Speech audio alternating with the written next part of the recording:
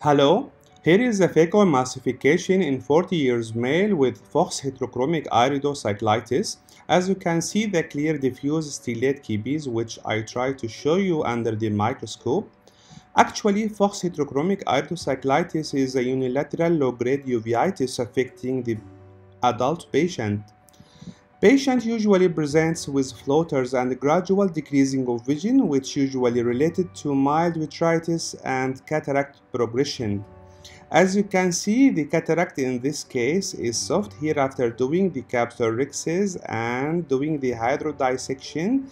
The removing of this soft cataract was easy, as you can see.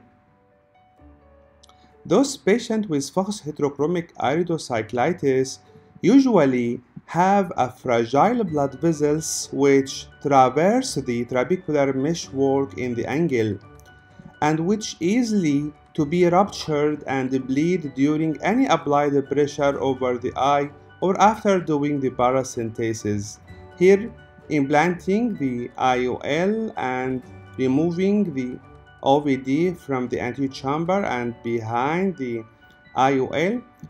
Now I hydrate the incisions and usually I do gentle current by the BSS by the end of the surgery to look for any hidden pieces, but what's happened, you can see the bleeding from the angle.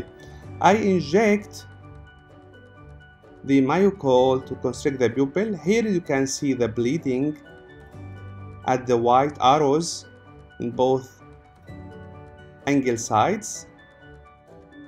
Now I inject myocol to constrict the pupil and I gently washing the bleeding, then I inject air bubble in the antechamber without elevating the eye pressure, and finally subconjunctival DEXA injected. Here is the patient after 2 days. You can see the cornea is clear and the IOP is normal.